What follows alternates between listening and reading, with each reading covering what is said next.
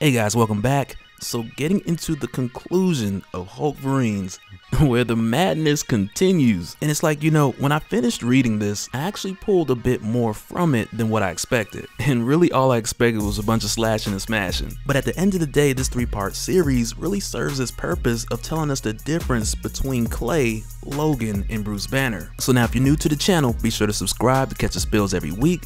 And don't forget to hit that bell up top so we can squat up in the comments for the first hour. Alright, so like I said, for the most part, the narrative of this story is explaining the difference between your Weapon H, your Wolverine, and your Hulk. And as far as your Wolverine and Hulk, they've been through a number of changes throughout the years, with Wolverine at this point having heated claws, and your immortal Hulk who only comes out at night. But for the most part, when you get to their character, they are who they are. Wolverine's your do whatever is necessary to get it done type of guy, and the Hulk is your get mad and smash type of guy. And of course, individually they have their complexities beyond that, but at their core, they have been that way for years. And what I've noticed is that Hulkverines is doing for Weapon H like much of the same methods that they implemented for Wolverine, and of course Hulk as well, but a bit more Wolverines in there. Because with Wolverine initially being introduced fighting the Hulk and fighting a Wendigo, like literally popping up out of nowhere and just jumping into this fight, because in the beginning there wasn't much of an explanation behind that. But after your Incredible Hulk, like issue 180 and 181, we also got things like your solo Wolverine series, and after that you got your Wolverine Origins, you got your Wolverine Savage Origins, to where many of these individual series serve the purpose of further fleshing out the events that happened in between the events that we had seen prior, whether it was in Incredible Hulk Volume 1, whether it was in Uncanny X-Men, whether it was in Alpha Flight. Like, the main objective of all these series serve the purpose of telling more about his past in order to let us know more about his character. And in Hulkverines, which is pretty much doing the same thing, but without getting into Weapon H's past that much, this series as a whole is just really one of those ingredients that's part of a larger recipe that has been very much modeled after Wolverine, to where you begin with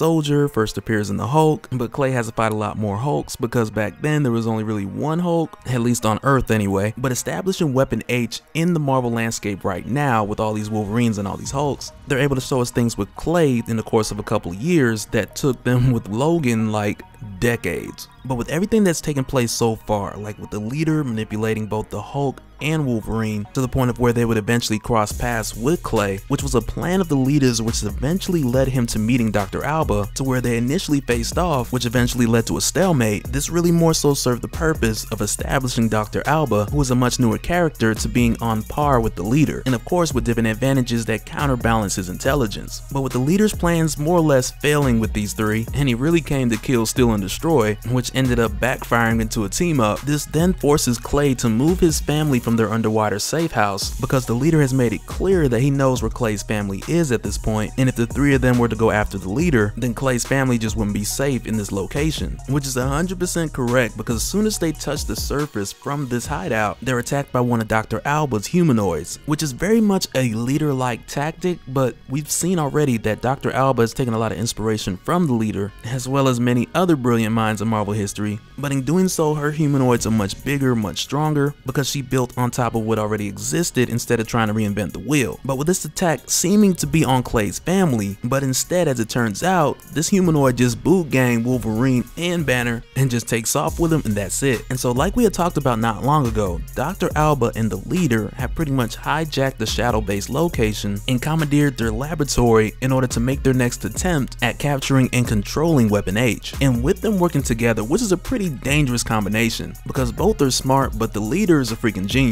But the place where Dr. Alba excels, which we had seen in Totally Awesome Hulk and all throughout Weapons of Mutant Destruction, where Dr. Alba excels, or what would be her superpower if you will, it would be more so the ability to make a number of factors work together, which in my opinion is much more dangerous as far as scientific minds go. But with their plan being pretty much to make Wolverine and Hulk also Hulkverines, and not permanently. I'll explain that in a little bit. But with them planning to do this in order to draw Clay out so that Dr. Alba can make another attempt at controlling Clay, they're really just using Logan and Bruce as a means to an end. And while they're undergoing this process, which is like a temporary implementation through the use of nanobots that will pretty much give Logan and Bruce what the other has, with nanobots increasing Logan's strength, and for Banner, these nanobots would just put adamantium over his bones. And this method, though effective for right now, is not as sustainable as the process that they had originally gone through, like with Wolverine with Weapon X, or even with Banner being caught in the Gamma test bomb in Nevada. And though this brand new procedure, which is also way quicker, but though it's able to give them the similar results as what Clay has physically, like for Logan, it's not as permanent as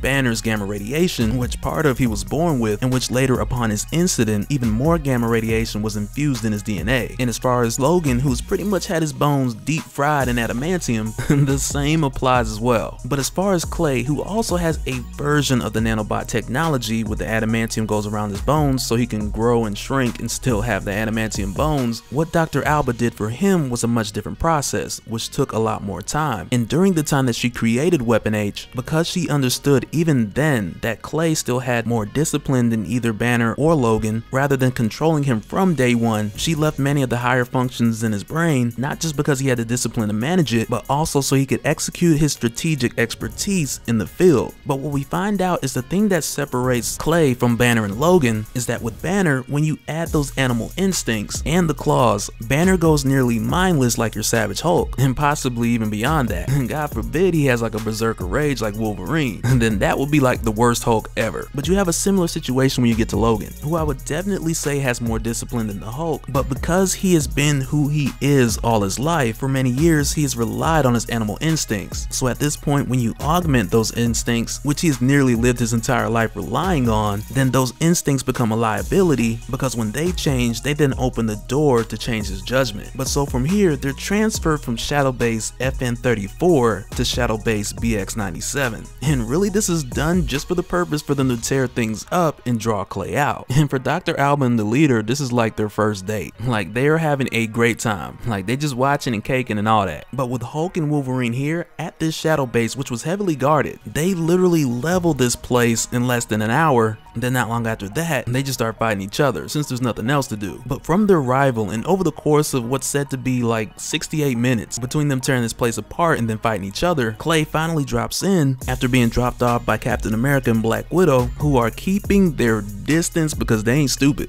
Because this is the kill box now. Like this is where you go to die.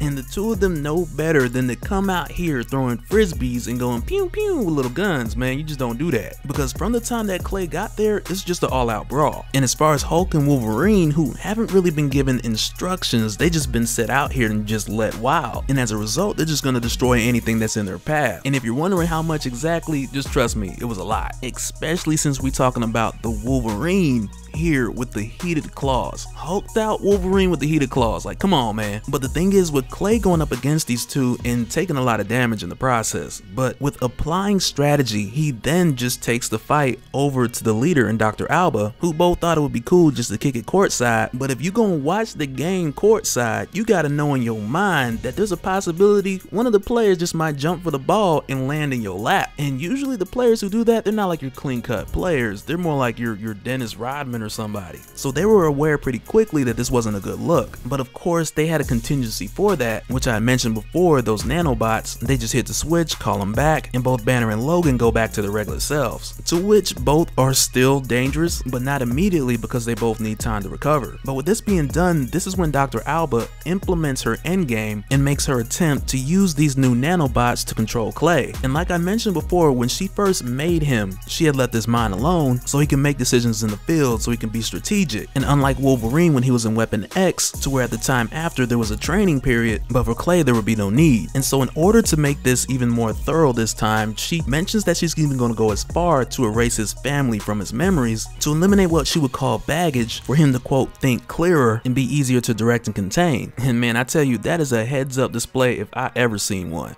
But what Dr. Alba failed to realize, and this is something we'd seen even with Weapon H fighting against X-23 and also against Dario Agger in Weird World, where we had seen him even resist Morgan Le Fay, through the course of time, Clay has built a much higher tolerance for this whole mind control thing. And even to be more specific, from the time that he's become Weapon H, he's been dealing with a version of nanobots which he's had to control and navigate just to be Weapon H this whole time. And when Dr. Alba and the leader find this out, they don't really have a plan C, so they just get up out of there. Which, come to think of it, brother probably was their plan C. But when it's all said and done, they return back to Widow and Cap, back as their regular selves, or as regular was before Dr. Alba's recent shenanigans. And as the dust settles and they come through, Widow actually calls off Alpha Flight, to whom prior to this being resolved was about to send a containment team because the Hulkverines were considered a near cosmic level threat. But what's funny, because when Banner and Logan come out, they don't try to explain themselves or nothing. And I mean, they acknowledge Cap, but that's about it. But with things being resolved at this point and everybody pretty much just getting ready to go their own way, Clay, who now has to figure out a different alternative plan for where his family's gonna live and where they're gonna hide when stuff goes crazy. But like we talked about before, he has plenty of money, so that's not really a worry. But from here, as for Logan and Banner, who will likely just go for drinks after this because they fought each other so much at this point that it's almost like second nature. But before they leave, like just for a second, you kind of get a glimpse from the both of them when they see Clay with his wife hugging his kids. It's like for a second they get a glimpse of something that they never actually truly had. And I mean, they're both fathers, but you and I know, and I'm sure they know as well, that they haven't really done the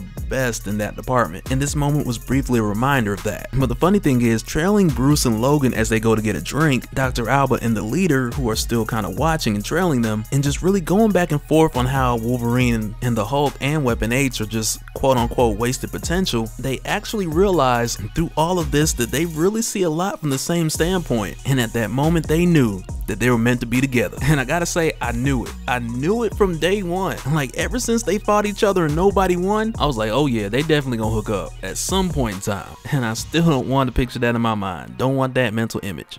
But that'll do it for this one, guys. So now, from here, it's likely that the next time we'll get into more Weapon H, that'll just fall into place on our War of Realms playlist, to where we're like 10 videos in so far, and that video will likely be video 13 or 14 maybe, because there's quite a few other things to hash out before we get to that point. But make sure you're caught up with both the War of Realms and the Weapon H playlist, so when it pops off, you ain't completely lost. But like I said, that'll do it for this one, guys. Let me know your thoughts down in the comments below, and we'll do it again in the next one.